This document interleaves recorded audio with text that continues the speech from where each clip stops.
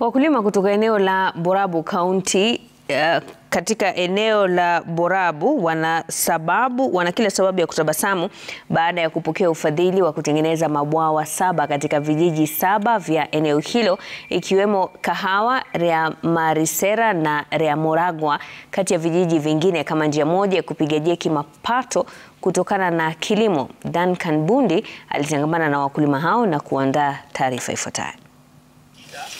Kwa wenyeji wa kaunti ndogo ya Borabu, kaunti ya Nyamira, mabwawa haya yaliyokarabatiwa katika vijiji 7 ni afueni, kwani mahangaiko yao ya muda mrefu kutembea kilomita kadhaa kutafuta maji ya kunywesha mifugo wao na kunyunyizia mashamba yamepata suluhu. Awali nilikuwa nikibeba maji kutoka mbali nikipanda mboga kidogo, lakini sasa nimepanda mboga nyingi na maji sasa niko naye kila wakati. Hii maji kuna mahali wametengeneza mahali ng'ombe zinakunywa maji, na kuna bado mahali watu wanachota maji ya kutumia katika shughuli zao za nyumbani.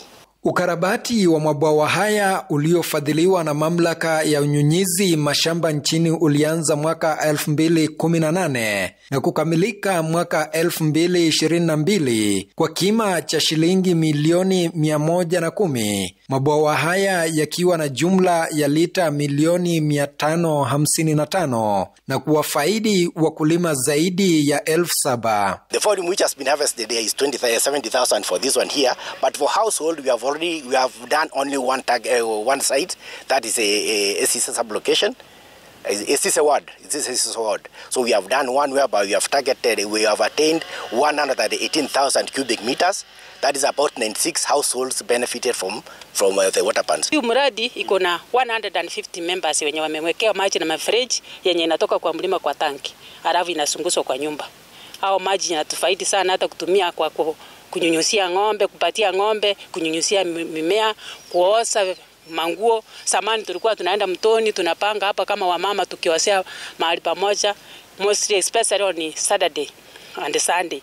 Unakuta wamama wanachaa maji wakiosa kwa spring, na hiyo inachafua spring kwa sababu tunaosea vitu chafu. Kwa wakulima hapa, mradi huu umewapunguzia gharama ya kuzalisha chakula, huku wakiongezewa muda wa upanzi, kwani sasa wanapanda mimea yao wakati wowote mwakani bila kutegemea nyakati za mvua, kwa kutumia nishati kutokana na miale ya jua. Maji haya yanawafikia baadhi ya wakulima hawa nyumbani na mashambani. Mboga yenye nilikuwa nikipanda ilikuwa kidogo, lakini wakati huu ninapanda mboga throughout the year, kwa sababu sasa singojei ati mvua imenyesha, ni kupanda tu, kufungua maji na kupanda. Saa hii iko tofauti kwa sababu mimea inakuwa kiasi nyingi sana kuliko awali.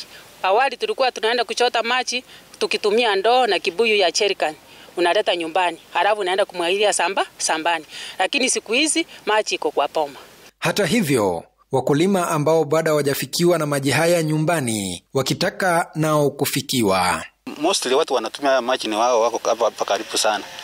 Mtu wako mbali ni lazima akuche na gari ambayo ni gharama kwa wengine wenye hawana hizo nini mambo ya transportation ya maji kutoka hapa kwenda kwa manyumba. So ningependa kuuliza serikali kama ingeweza mostly iweke vitu kama solars, ndio itakuwa rahisi kwa raia, kwa maana hata tukiweka mambo ya stima hata malipo pia itakuwa shida. The problem we are having is that farmers till their land, they don't have soil cover, so when it rains, soil erosion takes place and the water ends up here, and in the process you find that within a short time the water pad is going to silt up. So we encourage our farmers to do soil conservation. Bwawa hili katika kijiji cha Kahawa, wodi ya SCC, eneo bunge la Borabu, ni kati ya mabwawa 7 ambayo yamefanyiwa marekebisho chini ya miaka 2 na mamlaka ya unyunyizaji mashamba nchini, katika zile jitihada za kuhakikisha kwamba chakula kimeongezeka na vile wananchi na wenyeji wa hapa